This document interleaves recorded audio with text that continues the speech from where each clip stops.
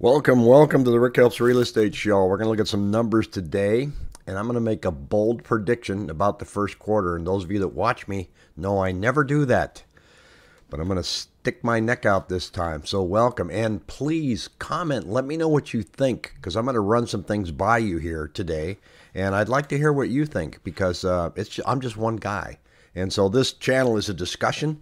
It's not a here's what's going to happen. So it's a discussion. So let me start by reading something that I saw from the Cromford report here real quick. It says there's no way to break it to you gently. The bad situation, supply situation is getting worse, or at least worse from a buyer's perspective.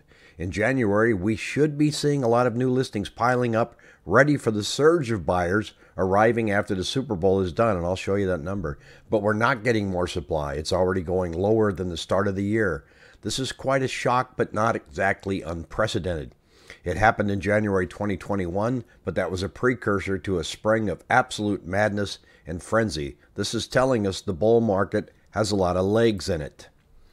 I agree. And here's one of the reasons I agree. So today, we have 3,718 homes that came on the market, with 3,522 going under contract, and we only have 5,500 homes on the market.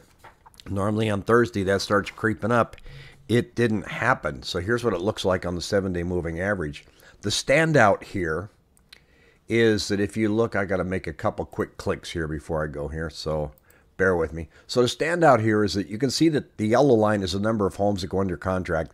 The blue line is the number of listings. Last year, at the same time, homes going under contract exceeded listings at a clip of about 400 homes until we got to March, and it tapered off a little bit, but it evened out, and the market started getting really frantic in May and June. April and May, you can see that it really peaked right here. Well, right now, our listings under contract are not catching up. Why is that? It's the virus. Last year, we had 3,495 homes come on the market, and with 3,793 go under contract. About 350 homes more than what came on. This year, it's less. At the end of January, contracts beat listings by 400 a week last year until March. Then it all changed, and it went crazy. So when I say it's the virus, I sincerely think that's what it is. People are not willing to list right now, and it's really hard to show homes right now. It's also very hard in the industry. I've got COVID today. I'm supposed to be able to go out tomorrow. I can't. I can tell I don't feel great. So, and I've already had all 3 shots. so it's out there. In fact, up in Washington State, where I'm from, there's 2 towns, Port Angeles and Sequim. They have a population combined of about 35,000. They only have 23 homes on the market. Imagine that if you're a real estate agent up there trying to sell. So I think what we're seeing is just a reluctance to let people in the home again. And people are going to have to wait until this all subsides. Now, the industry is also you're going to see some pinch points in the industry, just like you are in the grocery business, the lumber business, everywhere there's shortages. So if you're waiting for your home to close right now, be patient, because the escrow offices are going to be a little short-staffed. Most escrow and title companies are working from home. But if somebody's too sick to work, they got to pass it off to somebody else. That may slow things down. When you fund in the morning, you're supposed to record that afternoon. That's taking a little longer than it should. So be patient, because there are some major shortages out there when it comes to labor. The other thing that I'm seeing is, looking at the data, we're worried, excuse me, about interest rates. We're seeing here that today's mortgage rates, actually yesterday's, we haven't got an improvement yet. Excuse me for coughing. 3.52. Yesterday we were 3.6. My theory, I think we hit a ceiling. We're not going to see great economic news coming out, and we're not right now anyway. I mean, the economy is going kind of gangbusters, but the bond market reacts to bad employment news, and there's just not a lot of people going back to work right now, and I don't see those numbers when they're published next month getting any better. Do you? And if they aren't getting any better, then rates are not going to go up. So I think we've hit a ceiling now of about 3.6, and I'm going to try and get some data out of Pat tomorrow, and we'll talk about this at length. But I think we've hit that peak. I also don't think the Fed is going to be pulling back as hard as they thought they were because the data is going to be a little slower. And the market yesterday reacted because although inflation is high, it isn't as high as it was last month. So it came down a little bit. So the market was very positive. So all of this bodes well for interest rates. And when we look at some of the numbers here, I'm going to go back to the Cromford report. I'm going to move this over here for just a second. And bear with me here. I'm going to move one more thing. I know this is hard to see, so I'm just going to read it to you. Paradise Valley is down to an all-time low of 93 single-family homes for sale, 160 last year. Scottsdale's down to 344 single-family homes for sale. There were 569 this time last year. Mesa's down to 314. There were 483 as of October 3rd. Phoenix is down to 777. There were 1,995 just 1 month ago. We've never seen anything like this. This is going to be very interesting to watch.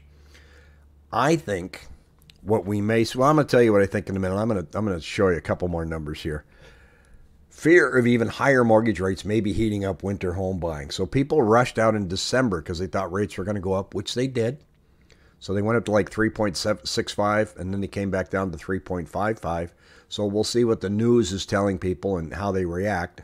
But we're not seeing the buyer traffic continue at the rate that it was in December. So people rushed out to get homes. The other thing that I'm seeing, and this is interesting, and I saw an agent yesterday named Kayla Rose Zudilio. I apologize, I'm butchering her last name. And she was talking about iBuyer traffic in Gilbert. So I looked up iBuyer traffic in the neighboring city of Chandler. It's very interesting. It shows here that these are the iBuyer homes that are for sale that are held by institutional buyers like OfferPad, Open Door, and Zillow. Zillow is still selling homes. They still have a bunch on the market. There's 56 out of 168. 33% of the homes that are for sale were purchased by iBuyers. They're listed by iBuyers. Now, OfferPad's the one that's getting the most aggressive here. Look at this. They have a listing of 999,900, 929,900. They never used to play above $400,000. Now they're going after the big ones. Well, what does that mean? If 33% of our listings right now are from iBuyers, they bought those 90 days ago. If people are not willing to have a lot of traffic in their houses, they need to list, and they don't want people walking through their homes, they may see the iBuyer model as a solution for them, even though the fees are going to be higher and it's going to cost them more money. They've got a lot of equity. I think they're going to pull the trigger. That number could climb up above 40% as we get towards the end of February. So right now, people buying, they're going to be, or selling to the iBuyers are going to be, we're going to see those listed in March.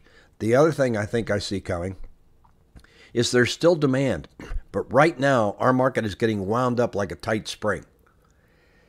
And if our employment comes back, the virus slips out, things start to get back to normal, we could be punching out of the gate. March is going to be unlike anything we've ever seen. And the first quarter numbers, when it comes to real estate appreciation, I think is going to be staggering.